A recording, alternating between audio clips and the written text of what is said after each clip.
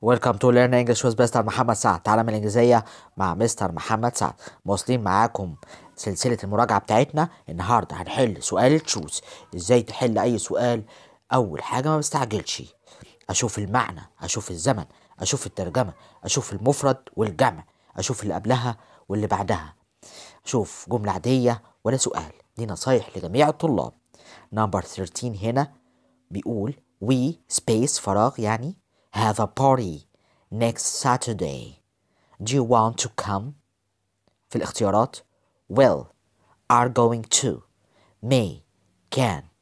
خدنا فيديوهات عالمية عن ازاي تفرق بين will و going to اللي هما معناهم سوف. خدنا فيديوهات عن أزمنة المستقبل، ازاي تستخدم will يعني سوف للتعبير عن المستقبل، ازاي تستخدم am و is و are going to بيجي وراها مصدر فعل للتعبير عن المستقبل، ازاي تستخدم ال present continuous المضارع المستمر للتعبير عن المستقبل، وازاي تستخدم ال present simple المضارع البسيط للتعبير عن المستقبل. لازم تتفرج على الفيديوهات دي، فيديوهات جلوبال عالمية.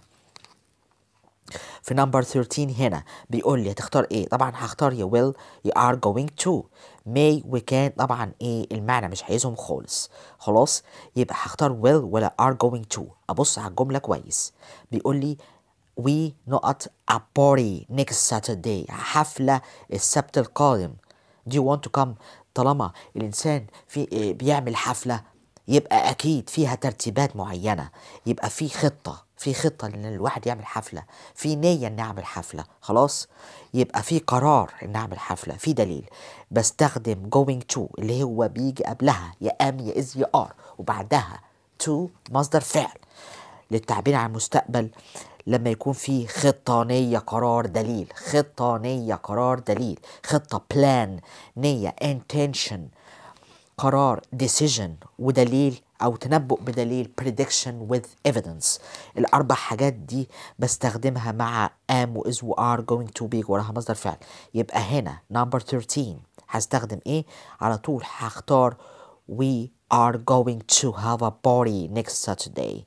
Do you want to come؟ إحنا هنعمل حفلة السبت الجاي. يعني أنت إيه؟ هل تود أن تأتي؟ تمام خلاص يبقى اختار are going to. Number 14 I space medicine. I want to be an actor now. خلي بالك من now دي الآن يعني قرار سريع. هختار ايه الاختيارات اللي عندي؟ won't study، I'm not going to study، I'm not studying، wasn't study. طبعا wasn't study مش نافع خالص معايا، التركيبة اصلا جرامر مش مظبوطة خالص. I'm not studying طبعا لا مفيش ترتيبات كاملة. I'm not going to study ولا won't study. هنا بيقول لي I want to be an actor now. خد قرار سريع، أنا عاوز أبقى ممثل دلوقتي خلاص. في قرار سريع يعني إيه؟ أنا مش هدرس الطب. يبقى I won't study لأن فيها قرار إيه؟ سريع. I won't study. خلاص أنا مش هدرس الإيه؟ الطب. I want to be an actor now. تمام. Number 15 My father is almost 60. يعني والدي تقريبا 60 سنة. He next month. He next month يعني ايه؟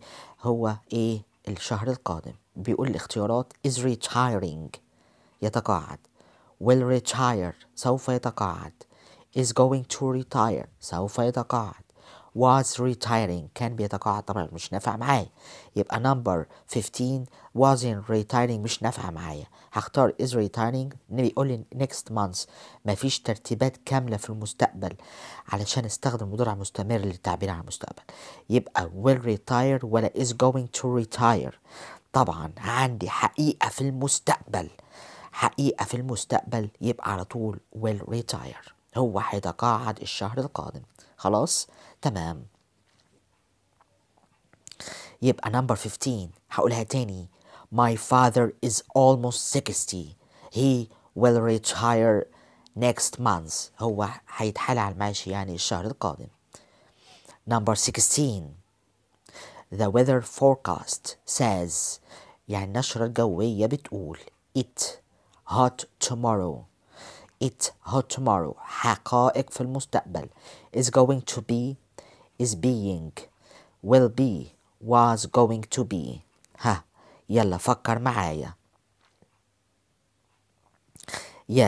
طبعا احنا قلنا دي حقيقة في المستقبل، يبقى على طول will be سوف تكون، يعني الجو هيكون بكرة ايه؟ حر. خلاص. Number 17, the last one here. Do you think it is raining? With rain. Is going to rain. Was raining. يلا فكر. هنا في تنبؤ، في دليل، مفيش دليل، يبقى مش هينفع is going to، مش هينفع is going to rain. لو في قال لي هنا هو سحب وفي دليل يبقى كنا اخترنا is going to، لكن مفيش دليل يبقى do you think it will rain على طول. هل تعتقد ان هي هتمطر؟ خلاص، يبقى كده لازم تفرق بين going to will زي ما احنا قلنا. وكده انتهى الفيديو بتاعنا من تعلم الانجليزيه مع مستر محمد سعد. تحت الفيديو ده هتلاقي صورة الناحية التانية كلمة اشتراك لونها أحمر، اضغط عليها. لما تضغط عليها هتلاقي الجرس ظهر كده، اضغط عليه. لما تضغط عليه هتلاقي كلمة الكل من فوق أو all بالإنجلش، اضغط عليها. لما تضغط عليها هتلاقي الجرس عمل كده. معنى إيه الكلام ده؟ معناها إنك فعلت الجرس. You have activated the bell. When you activate the bell you have access to all our notifications. لما تفعل الجرس هيبقى عندك إمكانية توصل لجميع إشعاراتنا. معنى إيه الكلام ده؟ معناها أي فيديو جديد احنا بنعمله هيظهر عندك في الموبايل على طول لو انت مهتم بالفيديوهات التعليمية educational videos. واشوفكم على خير في فيديوهات جاية كتير لجميع المراحل، جميع الصفوف، جميع الطلاب. جود باي، مع السلامة.